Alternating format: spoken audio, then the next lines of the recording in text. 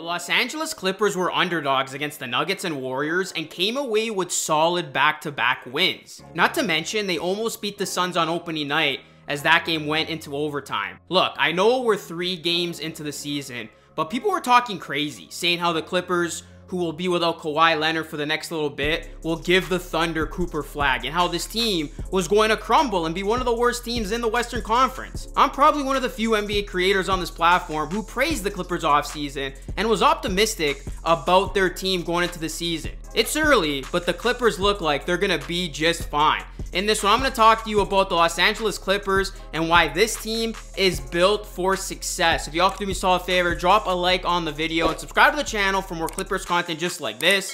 And shout out to BetUS for sponsoring today's video. In the Clippers' latest win, Zubac was the most dominant force. He continues to play strong as he posted his second straight double-double with 23 points, 18 rebounds to go along with 6 assists. He has scored at least 20 points in the first 3 games, making him the second center in franchise history to achieve that feat. Bob McAdoo, while playing for the Buffalo Braves, did it 3 times in 1974, 75, and 76. Zubac became the first Clippers player since DeAndre Jordan in 2015 to have at least 20 points and 15 rebounds in consecutive games. In the Clippers' last 3 games, the Croatian has averaged 22.7 points to go along with 14 rebounds and 4.3 assists per game. This is a drastic improvement from the 11.7 points, 9.2 rebounds, and 1.4 assists Zubac averaged the previous season. Zubac is making the most out of this opportunity, and he is just thriving alongside James Harden. And speaking of James Harden,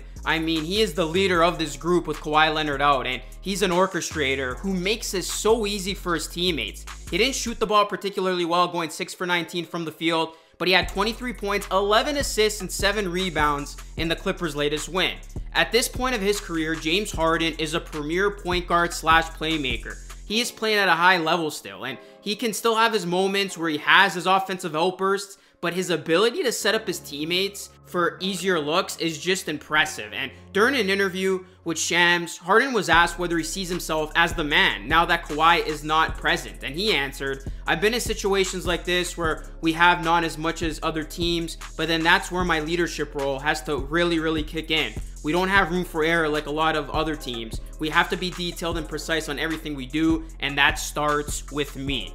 Few expected the Clippers to be in this position without Kawhi Leonard, winning close games without their best player in Kawhi Leonard, who continues to sit out with inflammation in his right knee. But you look at James Harden, he has kept this team in a great position to remain competitive in a loaded Western Conference. And guys, you look at the Clippers playoff odds over at BetUS, they are plus 350 to make the playoffs. I think this team will find a way to make the playoffs. They're going to survive this stretch without Kawhi. Then hopefully Kawhi is back with this team sooner rather than later. So I'm actually going to go ahead and place this bet. You can tail along with me if you wish. Right now, if you sign up with BetUS, you will get a 150% bonus on your first deposit and a 125% bonus on your second and third deposits, up to $2,000 with the code YouTube150. Thank you to BetUS for sponsoring today's video. Norman Powell, you got to give him a ton of credit too. He did his best work in this game in the second half, scoring 18 of his 20 points. And Powell's big moment came late in the fourth quarter when the Clippers' 13-point fourth quarter lead was slipping away despite Stephen Curry not playing because of a sprained left ankle. And with the Clippers up by 3, Powell blocked a 3-point shot by Buddy Hield, and then Powell went down the court, took a pass from Zubac, and he drilled a jumper from the corner. Norman Powell has been huge for this Clippers team early on. And you look at Powell, he erupted, finishing with 37 points the other day against the Nuggets, and he had 22 points in the fourth quarter of that game. And 3 weeks ago, Norman Powell spoke out on Paul George leaving the Clippers, saying, "I saw it as addition by subtraction. More guys getting opportunities, including myself. And with Paul George gone and Kawhi Leonard on the sidelines, the Harden, Powell, and Zubac trio is stepping up in a big way, and they are absolutely delivering." Early into the season, the Clippers are the only team with 3 players averaging 22 plus points per game. As Harden, he's leading the league in assists, and Zubac is leading the league in rebounds.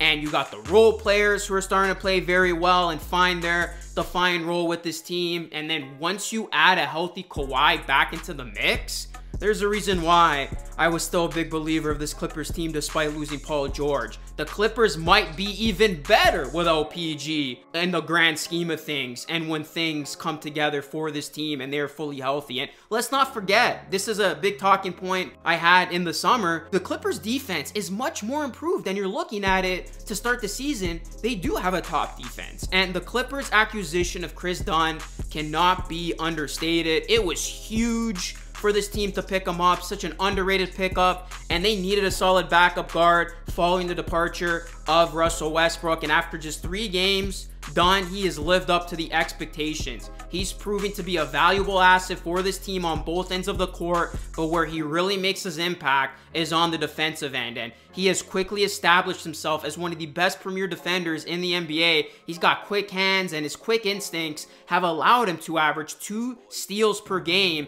and he's just done an amazing job disrupting the passing lanes and forcing turnovers. And Dunn says that his success on defense is primarily due to his teammates saying everyone is buying in on defense. And you look at Dunn, I mean, this is a guy who is almost out of the league, but he's really emphasized defense, and he's made a name for himself in that area. As Dunn, he's found a perfect fit with this Clippers team for the skill set in which he provides. And you look at this Clippers defense, it looks very, very promising, because they might not have as many offensive weapons as they once had, but this team is leaning on its defense to get stops and generate transition opportunities. And when you have defensive-minded players, defensive pests, if you will, like Dunn, Terrence Mann, Nicholas Batum, and Derrick Jones Jr., you can see how this Clippers defense has been bolstered, and why the Clippers defense is going to be a big reason why this team remains in the thick of things in the West. So this Clippers team, they're trending in the right direction, and I think they are going to be just fine for now, but they need obviously Kawhi Leonard back and healthy if they want to think big picture of competing in the playoffs, winning a championship. But I mean, if this Clippers team, if they are able to get Kawhi healthy and he's able to play at the peak of his powers, they save him for the second half of the season closer to playoff time, and they can survive without him, I think this team is going to be a dangerous one. And I think way too many people wrote him off super early without actually seeing what this version of the Clippers can accomplish out there. So let's see what the Clippers can continue to do, but I believe in this team, and I think this team is going to continue to play solid basketball even without Kawhi Leonard. Let me know your thoughts, guys. Are you a believer when it comes to this Clippers team, and what have your initial thoughts been on how the Clippers have looked through the first 3 games of this NBA season? Drop a like, subscribe to the channel before we get out of here, and once again, shout out to BetUS for sponsoring today's video. That is it for me. It's Luke signing off. Thanks so much for watching. I will catch you all again in the next one.